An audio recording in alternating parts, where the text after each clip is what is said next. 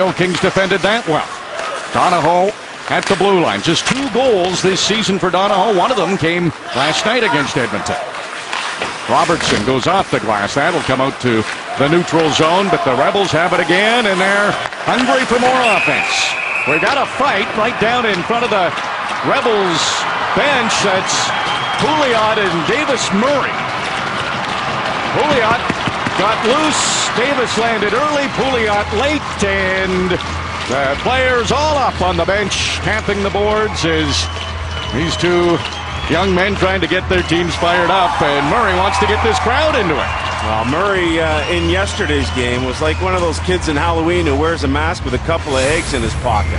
He was wandering around looking for trouble, and he didn't quite find it last night. You knew he'd come out with a burr under his saddle in this game, and he found his trouble and got a little bit more than he asked for, I think, from Pouliot. Davis Murray got the early shots in. Pouliot ends up finishing it off.